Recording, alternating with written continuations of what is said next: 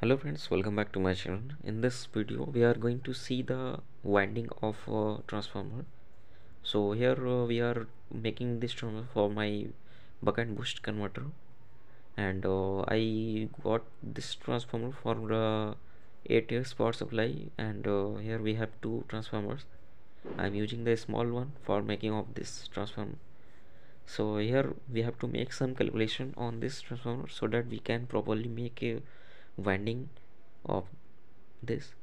So here we have a formula, and in the primary side we are using a 12 volt as an input to boost or down the voltage of this converter, or for the making of inverters.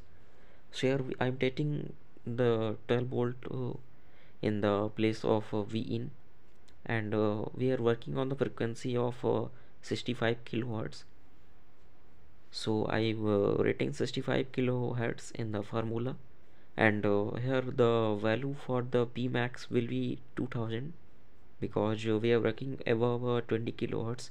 So after this I am calculating the ferrite core length and breadth for the calculation of cross-sectional area.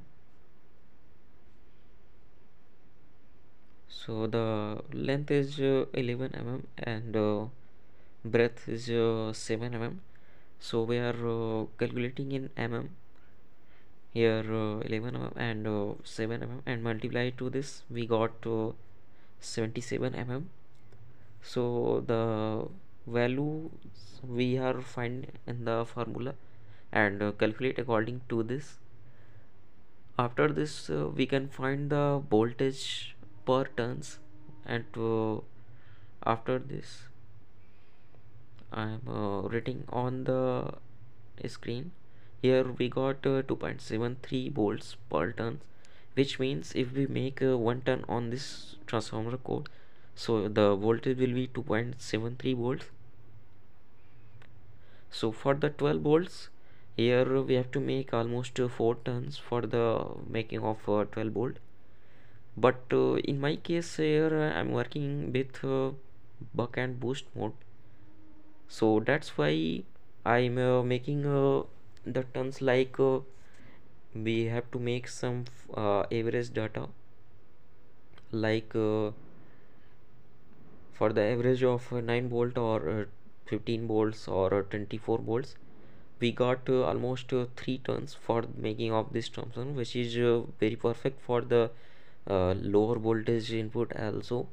So here I'm making a 303 turns in the primary side, so that we can give lower voltage like 7 or 6 volts, and also same repeats in the secondary side.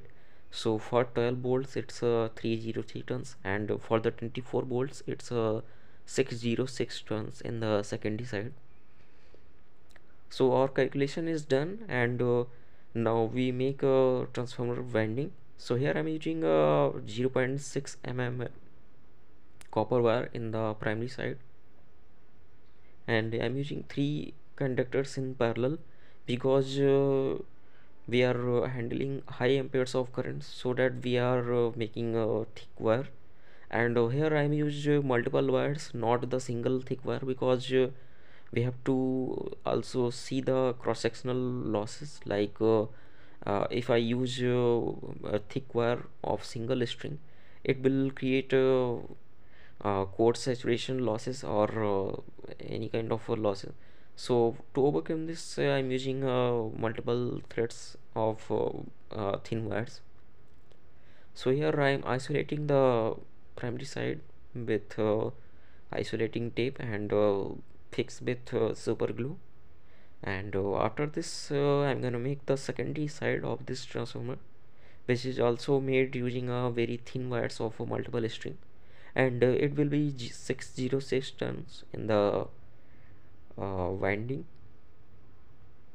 So here I'm making 6 turns, and again make a tapping of at 0 volt, and then 6 turns.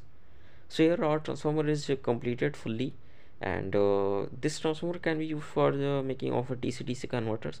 Also I have used this transformer for the making of my video on the buck and boost converter using a TL494 based.